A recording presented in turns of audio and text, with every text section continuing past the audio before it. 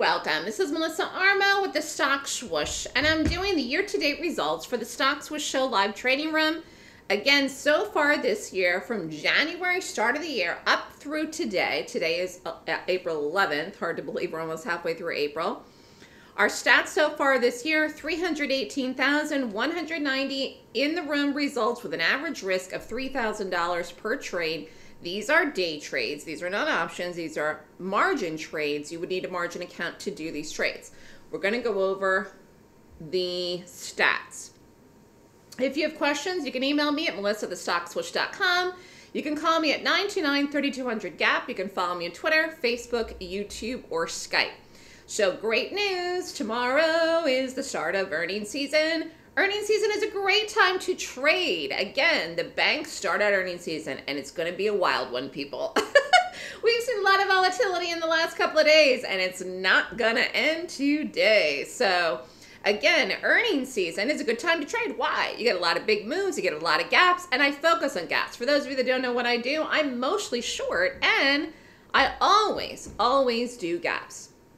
If you've been thinking about trading the stock market and you've been wanting to do this and you've been dreaming about working for yourself, you can become independent and work for yourself if you trade the stock market. But you have to have a consistent high winning strategy in order to be successful and make money. So again, what does that mean? It means that you have to win in more trades than you lose. And it's also important, I think, to get support. The support of the live trading room, again, all these trades in here I called live in the room, the entry, the exit, the stop. Don't trade alone. If you get support, it will help you do so much better, like this little guy in the floaty. Again, having me in the room, go through the trades, rate the gaps, call the entries. It really helps people, especially when you're trying to figure out what to do. And then, of course, I'm there to answer questions as well. So here is fast. Fast closed here, gap down. Again, what do? I look at stocks that are gapping, particularly stocks that are gapping down.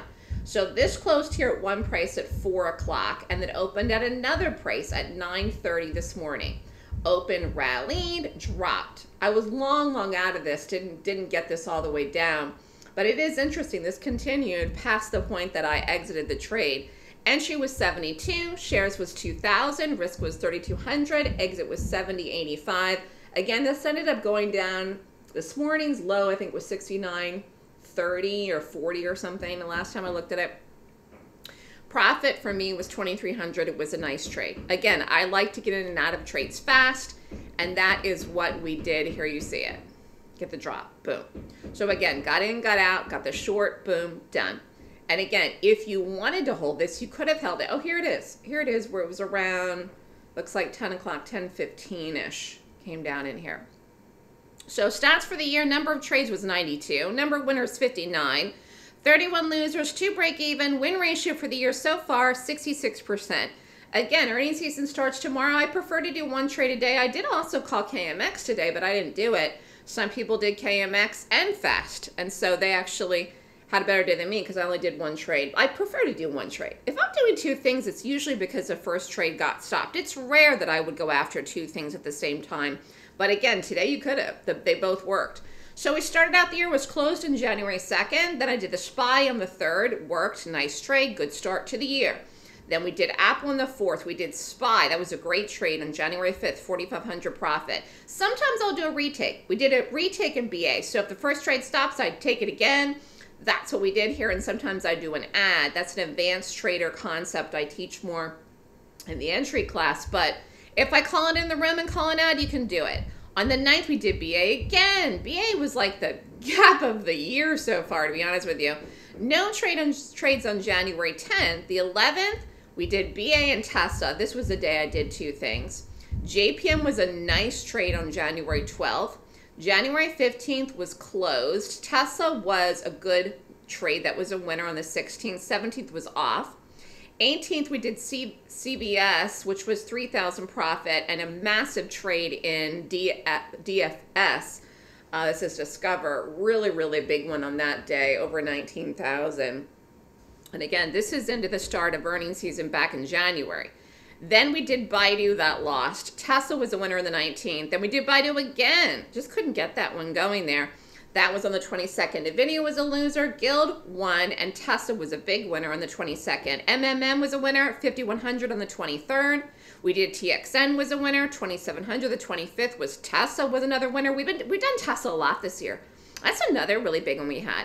INTC we did was a winner in the 26th. No trades on the 29th. So say I get up in the morning and I rate everything I can find and see. If nothing rates 20 points or more per my system, then I'm not going to trade. Again, follow the rules, follow the rating system, go with the gap rating. 30th was BA and UPS, 2 winners. The 31st, Tesla lost. Google was a big winner on the 31st. QCOM lost. BA, another big winner on February 1st. And February 2nd was Amazon, which was a nice winner there. That was to start off February. Again, there's 4 quarterly earnings seasons a year. We're starting, again, the next quarter, which is tomorrow, and it's going to last pretty much into the end of May. And then in between the earnings seasons, there are gaps. There are gaps for lots of reasons. There are news gaps. There are sector gaps.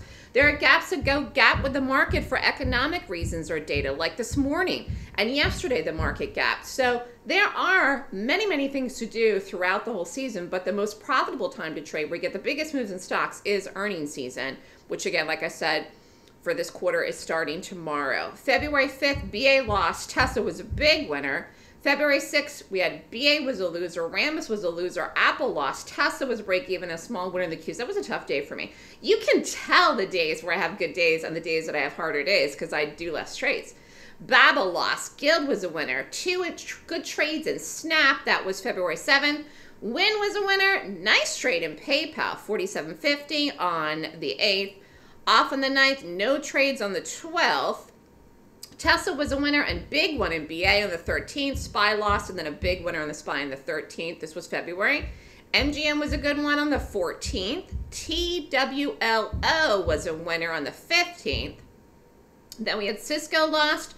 Roku was a winner on the 16th. Closed for the 19th. Tesla was a winner. Then we had a small loser in PayPal. PANW was a winner on the 21st. Etsy was a winner. BA was a loser. RIVN was a winner on the 22nd. Square was a winner. And Amazon was a break even on the 26th. Then on the 27th, BA lost. Then eBay was a really, really good winner. I remember that one. 58.10 on eBay the 28th. 29th, it was Leap Day. QQQ's lost. Amazon was a big winner on the 29th. No trades on March 1st. W Day won, 2,900. Target we had to do twice. First trade stopped. We did a retake. Target was a good one then. Just took a while to go. March 6th was JWN, 2,700. Then again, we just were hit and hit and hit it. March 7th, CN won. Marvell won. BA won on the 11th. The 12th, BA was another winner. DLTR won. Tesla won. Apple won on the 15th. Another winner. Then the 18th was Google was a winner. No trades on the 19th. Apple was a loser on the 20th. The QQQs lost on the 21st, and so did Amazon. Closed then. I took off for Easter. Tesla lost on both of these trades in the 2nd. Tesla lost then again in the 3rd. And INTC was a massive, massive winner in the 3rd. No trades April 4th. Tesla lost. The 2nd trade worked really well. It was Friday. Remember when Friday when it fell off a cliff? Amazon lost on April 8th. Then we took another Amazon that lost. Small winner in Apple. Then Apple lost on the 9th. BA lost. Big BA winner. Then that was again when that tanked. That was Tuesday. Then I had a webinar the 10th off, and fast was today. So again, it's all about determining your risk and how much risk you want to take. I call the entry and the stop. So if I say 50 by 90, okay, that could be 40 cents, or it could be $1.40. You have to know what stock I'm doing. So again, say 40 cents. If it's 40 cents, if you take 2,000 shares, you'd be risking what? $800.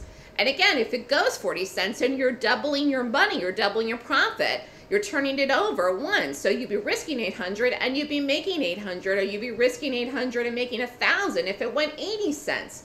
Or you could go $1.20 and then you'd be making 3 times the amount, for example, of what you risk. So I'm trying to turn it over once of whatever I get. If I'm risking 20 cents, I'm trying to get 20 cents. If I'm risking $1, I'm trying to get $1. And again, most of the stocks that we do, we never ever do any penny stocks or really cheap stocks under $1.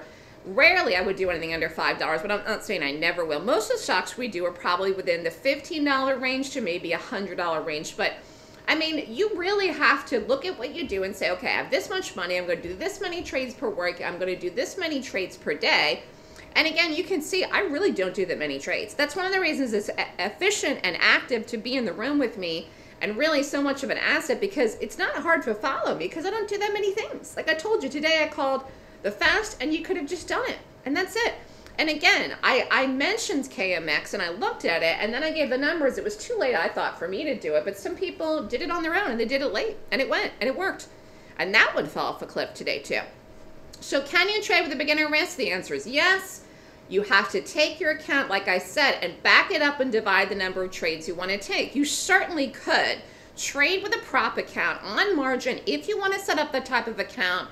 Find out and investigate a prop place. And again, you could risk $100 a trade, $200 a trade, whatever works for you. There are people, though, that just flat out prefer to do options. And if this sounds like you can do options. Now, there's some people in the room that aren't doing the trades I call on margin. If I call a short in BA, they're buying a put in the BA and they're trading it like it's a day trade. So that is up to you. But again, the trading room, the live room, is a day trade room where I'm calling the trades on margin. The options, I have a newsletter for that. That's separate. That goes to your email. And yes, you could sign up for that too. So if you're thinking about trading and you want to do it, and you've been trying to think about it for a long, long time, it's got to be something that you're committed to, something that you really want to do, something that you can say, I can see my future that's going to be different than my life right now, and I want things to be better, and I want to have more money coming in, because again, we've talked about this. Things are out of your control that have to do with interest rates, the economy, and inflation. You're never going to be able to predict or control those things. The best thing you can do is take care of yourself and your own life and your own finances and your own family. So if you're interested in learning what I do, you can take my class. It's called the Golden Gap Course. You must take this class to have eligibility to join the live trading room. And then you can join after the class. If you want to sign up for the class now and pay for the April class, you will be able then to join the room if in fact that's something that you want to do, because the class isn't until the end of the month. Then you could start trading tomorrow, then you could start trading Monday, and you could start getting the earnings right now. Next week's a huge week actually for earnings and the overall market. So the Golden Gap course is April 27th to 28th, 9 a.m. to 5 p.m. Eastern Time. Cost of the class is $69.99. You could be anywhere in the world and take it. Classes online. Again, you can sign up and trade the U.S. stock market from anywhere in the world. If you want to do the combo is $74.99, which gets you the Golden Gap course and the Trends course, okay, together. Again, classes online. You don't want to miss this. Think about it. If you're interested in signing up, you must email me for sign-up forms. You can not sign up through the website. You must email me for the forms. And again, I will allow people to join, sign up, pay for the class now, and start trading as soon as they join and get in the room. Any questions, email me at melissa@thestockswoosh.com. Looking forward to a continued good month and good year for 2024.